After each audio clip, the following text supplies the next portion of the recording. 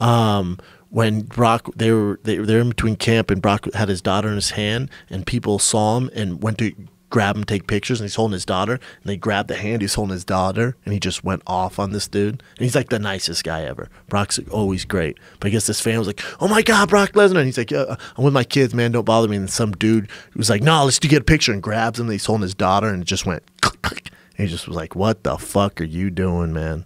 Grabbed his arm while he's holding his daughter. He's holding his daughter that's like this, and the guy went. That's what, yeah, that's what reminded me of it. Yeah, he grabbed him. He's like, "What the fuck, dude? I got my daughter here, man, and I'm Brock Lesnar. I'm gonna twist your head off." People want what they want, and they don't care. Yeah, I just don't see him fighting again. I'd be happy if I was wrong. I think he definitely wants to get back in there again. I mean, I think he has some fights in his mind that he would like to get back. I think he could beat. I think he could beat 95% of the division too. He's a freak, man. Yeah, he is a freak. You know, picograms, no picograms. He's a fucking freak, dude. Picograms. That's just my reference for fucking steroids now. Pico's so hot right now. He's such a freak. He is. I tell you, you want some skeptical hippo eyes for your boy Nowitzki? How about the test results for Lesnar showed up, then went away on their website, and they're like, "Oh, it's just a random mistake. It's just a glitch that $50,000 took care of." How funny is that? I wonder what happened. What do you think happened? I don't know. I literally do not know. There's some sort of shadiness there. Think so? Oh, come on, man. If you think USADA is the end-all be-all, you're out your goddamn mind. USADA says technical issues caused online Brock Lesnar drug test number discrepancy. Here's my problem, Joe. Here's my problem with this. Okay. So let's just assume Brock, I don't know. Has he had a needle in his ass? Maybe. I don't know. Yes. I've never done it. 100% I would guess. Well, he tested positive in the Mark Hunt fight. Correct, and Mark's suing him for that. Yeah. So he Is Mark suing him? Mark's suing the UFC. Still. Really? He's still legal action with that. Interesting. Yeah, and he's not in the UFC. His contract's up with the UFC, so it's going to probably get even gnarlier now. So good luck to Mark Hunt. But, so Brock Lesnar, we know, steroid user.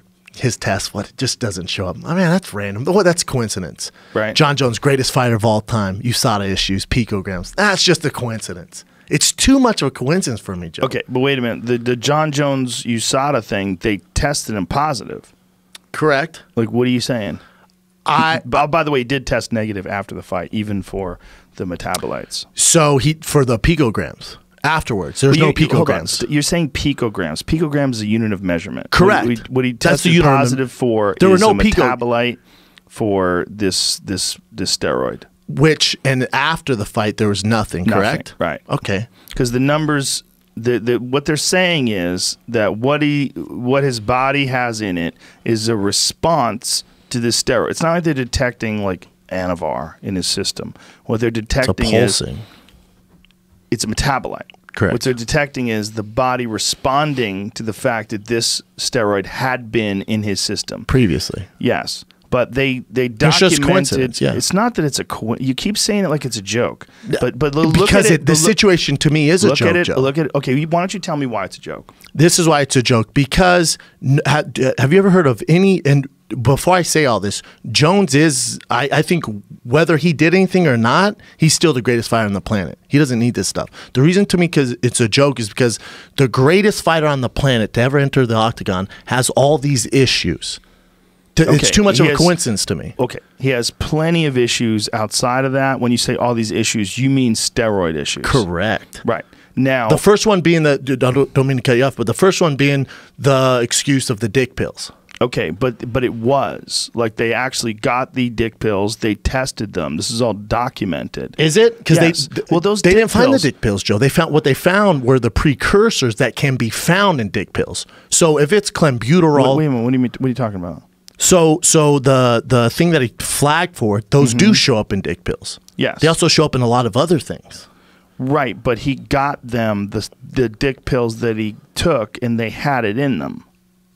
Correct. So that means that's he's what clear. he took. But Joe. Listen, in the amount that he had in his system, what they're saying is the only way that could exist is through a tainted supplement. The way they tested him before, the way they tested him after, the small window of time where he was positive for that thing, there'd be no performance-enhancing benefit for him to take something in a micro dose or whatever, and that it's in such a small amount that it had to be a tainted supplement. They got them the actual supplement that he took, the dick pill supplement. It had it in it. That contained that stuff. And he got punished for that. This is not like a steroid that he took where it made him a better fighter or made him a better athlete. So to play devil's advocate here, so that stuff that comes in those dick pills, you can get from other steroids. But it happens to be in those dick pills. You certainly can. Yes. Correct. But that's one narrative that to clear that, you could say, well, it's in these dick pills. I'm saying you can do that. That's true. But it's in such a small amount in his body. And it wasn't in his body before, and it wasn't in his body after, which showed that it was only in his body in extremely small amounts for a small window of time. Small trace amount, yep. But a small window of time. So it's not like he had it. It's not even like this stuff, which is a metabolite, which is showing a response to the body, the body responding to the steroid. Then let me ask this, Joe. Okay. Why does no other fighter have any picograms that this pulsating effect, really? Well, that's not true. I mean, other fighters have tested. Frank Mir tested positive for something. Got 2 years. Tom Lawler tested, but Frank Mir didn't go through the same steps that John Jones did. He didn't provide them with. I forget what the exact. There was something that John did, also that lowered his sentencing, and it was remember he was an informant. Yes, it was cooperating with USADA. Yeah, or agreeing to cooperate with USADA. Yeah. Then we're just cool with that. Listen, I don't even know what that means. I don't either, but let me ask you this. If I agreed to USADA to be an informant, an undercover snitch. Get stitches. Correct. Well, unless you're John, then no one can beat you up, so you're fine. But the thing is the only way I can inform you is of something that I know of. I can't inform you of just off speculation. That was what I asked Nowitzki. I was like, if he didn't do anything wrong, and what is he going to offer? Because unless he took something, unless you know what you're doing, like if I'm an informant for the FBI or for the feds for cocaine, I know my cocaine. They're not going to get Joe Blow that makes my fucking espresso. They're going to get the guy who knows the ins and outs of cocaine. Right. That's I'm like, all right, cool, man. Or they have a conversation with him, and he says he can provide them with information with how guys are getting away with passing drug tests. And how would you know about that unless you're in on that? I don't know. I don't either. I'm just saying. To me, all of it is a little too much of coincidence that the best fighter on the planet Earth has these issues. The best fighter on the planet Earth also ran away from a hit and run, smashed into a girl and broke her arm. He also drove his car into a tree. He's a reckless person who takes a lot of chances, and he does some, at least in the past, has done some things that are not very wise. This could fall under that. It could fall in, correct. Or, to play devil's advocate, I'm not accusing him of anything. To play devil's advocate, or a guy who is that loosey-goosey outside the octagon might have taken some performance-enhancing things, because that would be the similar traits. Could have, except in this situation, it doesn't line up with the facts of what he took in terms of long-term metabolites, short-term metabolites, and medium-term metabolites. The only long-term metabolites existed, which means that whatever he took, he had to have taken a long time ago. Now, the problem with this is this all comes from that guy Gregory Rodchenkov. Is that how you say his name? You're talking about the one test? What I'm talking about is the study that shows these metabolites is all from this one individual, this guy, Grigory Rodchenkov, who was the man from that documentary Icarus, who used to work for the Russian state-sponsored doping program. He's the one who established these tests, and the way he established these tests is very highly criticized by people. Because, super suspect. Well, it's not suspect. But it's criticized by people because he injected himself and tested all these metabolites on himself, and this has not been done on any peer-reviewed test outside of his research. It hasn't been duplicated. The problem is it's not legal to perform these sort of tests on people in America. You can't just shoot people up with illegal steroids in America and find out what it does to them. But So they should don't be know, able to do really. that. I told them to get Sean Shelby, whack him up with a bunch of steroids. Just and start Sean's down testing for him. it. Sean's down for it. He wants to get bigger. Just do it. Or just do it to Vitor Belfort, wherever he's fighting. He's down for just whatever. tell him, look, Vitor, we got an extra couple $100,000 for you on the side. Just do this and let us do some fill blood you work. up with dick pills. Let's see how it goes, bro. Fucking cocaine tainted creatine. For real. He would do it. Yeah, I don't know, man. I maintain an open mind. I do too. but- I'm not accusing John of anything, but again, for me, and this is just me, it's too much of a coincidence for it to raise some red flags for me. Going, I all talked right, to 2 independent scientists outside of Nowitzki where I was sending guys information. They were sending me back. I was sending them all the work that they did. I was sending them all the relevant studies.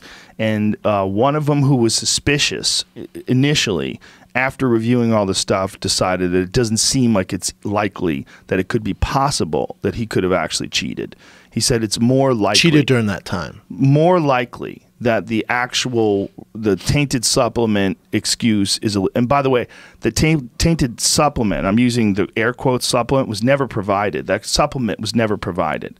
So unless they did it to USADA and USADA didn't want to release it, the number one question was it cocaine that was tainted with creatine? That was where people thought it came from. Yep. Because it's really according to Nowitzki, when he was working for the government, that would be a really common thing, that creatine was used in cocaine to cut it because it looks like coke, it cuts with coke, it's normal, it's not toxic. So they would always mix in cheap creatine with cocaine to make more coke. Makes sense. Yeah, it makes sense. And that's what Nowitzki believed. Well, that's not what he believed, but he believed that was a possibility. I've heard all sorts of possibilities. Yeah. It'd be interesting to know the actual truth. Yeah. Well, we're not going to know that. I think we know as much as we're going to know, unless John comes out. Unless John retires and's like, here's what I happened. had a doctor and he would stick it in my fingernails and See him, slowly release. yeah, with some high advance microdosing. He would I never don't know. admit that, though. Nobody ever admits it unless they get caught. It'd tarnish your legacy, unless it's like an MLB thing. But so many people were quick to jump on the he's a cheater bandwagon. I'm like, man, you got to be careful with that. You got to be careful with that. You got to be careful with that. But also, you got to be careful with that. But also, you should be suspicious. you should be suspicious. Yeah. I don't think that when USADA and Nowitzki go, it's all good, man. It was a dick pill. You go, cool, man. I don't think you can do that. Well, they definitely didn't do that. He lost a lot of money. I'm saying that's what the fans do. That's what the fans do. Right. Some people can do that. I think it's okay to go, God, it's just, I don't know, man. Like, it's too much smoke here for me. It's okay to do that. What it's not okay to do is to say he was cheating. He's busted. It's the only reason he's Why does he winning. have this stuff in his system? No, it's fine to say, why does he have this stuff in the system? Well, because that's what I say. Right, but they showed why he had it in his system. Yeah, but it doesn't mean you should have it in your system. No, you definitely shouldn't. It's not cool to have it in your system. No. So it's okay to go, why the fuck is in the best fighter in the world system? What are you doing, dude? That's fine to say. Do you think that there's